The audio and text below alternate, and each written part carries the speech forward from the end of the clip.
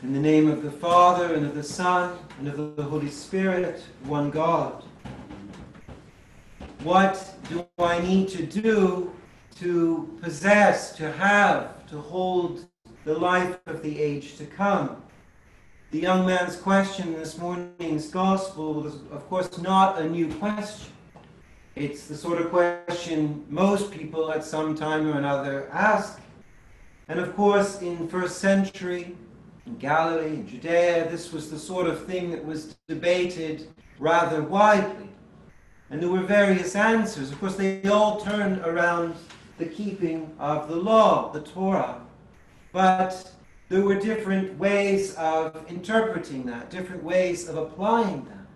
But in all cases, it meant complexifying the situation, making it more complicated, making it more elaborate, producing explanations and lists and checklists. And it seems to be that sort of thing that this young man, as sincere as he is, and we have no doubt, no reason to doubt his sincerity, but it seems to be that sort of thing that he's looking to the Lord Jesus to provide. Some more detail, some more elaboration, perhaps some tools and guidance and advice, some things that he might do in order to kind of perfect this following of the law.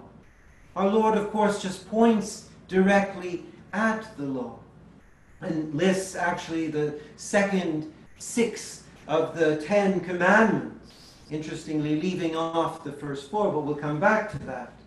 And they're all the ones about relationships. And of course the man says, well, I've done all of this. He's been keeping the law almost the way Boy Scouts collect badges. He's been doing the things, collecting them, adding them up, putting them on his list. What then do I lack? And it's here that the Lord Jesus, rather than like the other rabbis, the Pharisees, or even the Essenes, or the other groups in the Jewish people, who would make it more complicated, add to the list, or elaborate, or detail it, just simplifies it radically. He says, if you want to be complete, if you want to be whole, if you want to be perfect, then sell everything you have, give it to the poor, and follow me. Not 613 or whatever it is, variations on keeping the law, but simply give it all up and live a radical life. Give it all up and follow me. The man, of course, famously goes away sad, unable to hear this word. I heard once that if you want to catch a monkey, you set out a jar. And you set out a jar that's just wide enough that with an open hand the monkey can stick his hand into it. But you put something in that jar that he wants, like perhaps a piece of fruit, and he'll grab hold of it. And of course, having grabbed hold of the thing that he wants, he can no longer remove his hand from the jar, and he's stuck. That image comes to mind when I think of this young man. He's grasped hold of things, and he doesn't want to let go. And so he's caught. He doesn't have the freedom to follow Christ. He doesn't actually have the freedom to embark on this kingdom project. He doesn't have the freedom from his possessions in order to commit himself to that very life of the age to come that he seeks. He wants to possess that thing. Here's the great irony, of course. He's a collector. He's a collector of laws. He's a collector of things that he's done. He collects these things like other people might collect coins or butterflies or antiques or something. And in collecting these things, what the Lord says, if you want to complete your collection, let it all go.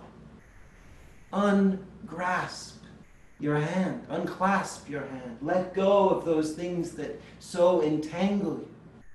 If you want to have everything, you must start by having nothing. You want to complete your collection, empty yourself. If you want to have the life of the age to come, then you must lose the life of this age and all of the things here that you grasp hold of.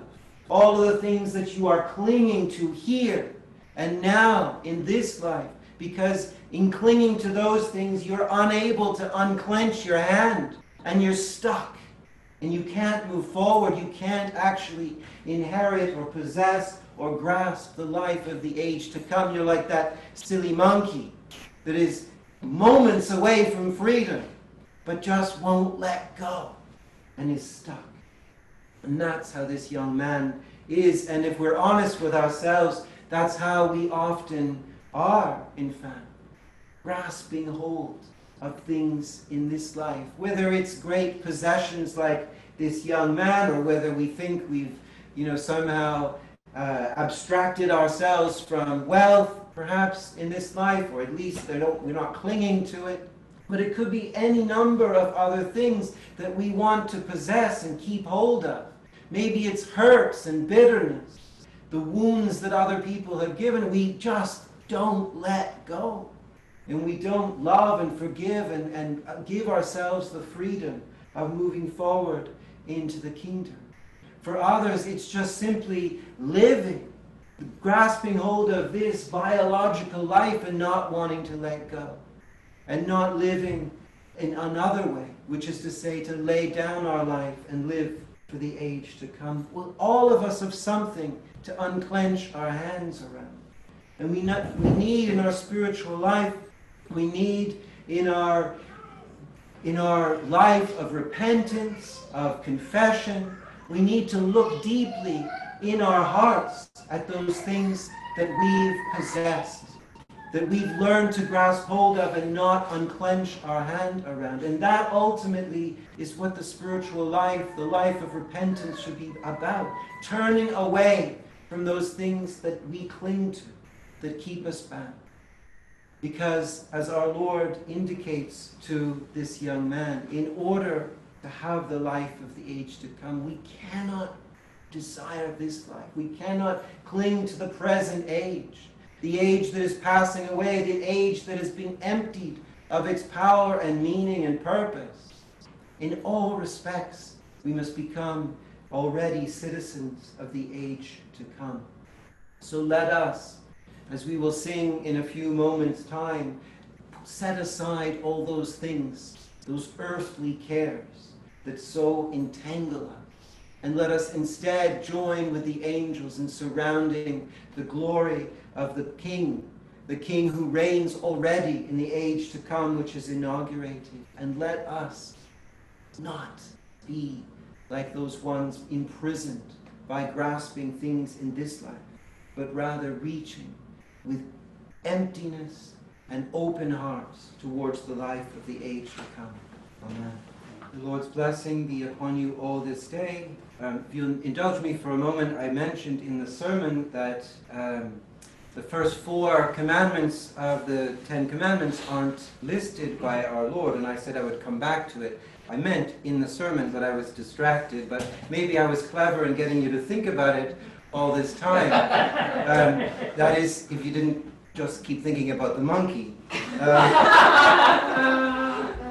So why does our Lord not mention those first 4 commandments? Because precisely those commandments relate to unclenching our hands.